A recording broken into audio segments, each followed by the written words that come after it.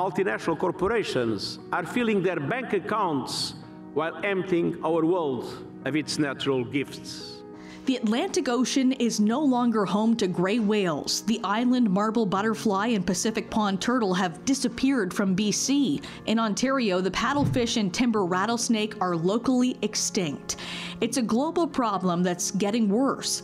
Delegates from countries around the world are now meeting in Montreal to hash out the final details of what could be a landmark agreement to save biodiversity. I don't have to tell any of you here this afternoon that nature is under threat. In fact, it's under attack. I've been speaking for just a few moments so far, but in these couple of moments, we've lost globally as much as 136 soccer fields worth of trees. And that's just one example.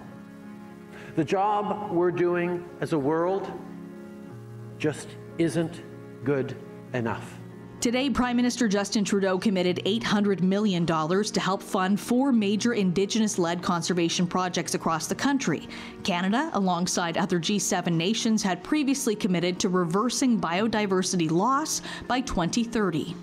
No matter what you may call it, what you're looking at is biodiversity. So what exactly is biodiversity and why does it need to be protected?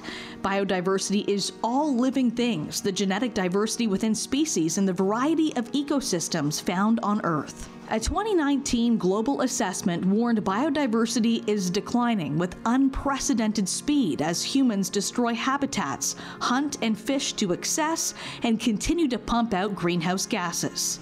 Now, there are lots of disagreements between governments, but if we can't agree as a world on something as fundamental as protecting nature, well, nothing else matters. Scientists also say the 6th mass extinction in Earth's history has already started. The last one took place eons ago, eliminating the dinosaurs. If this one continues without intervention, it will be the first extinction caused by an animal, us, humans.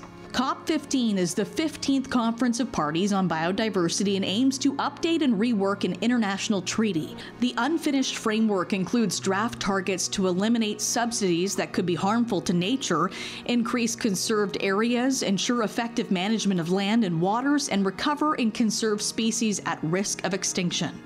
With our bottomless appetite for unchecked and unequal economic growth, humanity has become a weapon of mass extinction. We are treating nature like a toilet. According to a recent report from the Intergovernmental Panel on Climate Change, up to 50% of global land and waters may need to be conserved to maintain biodiversity.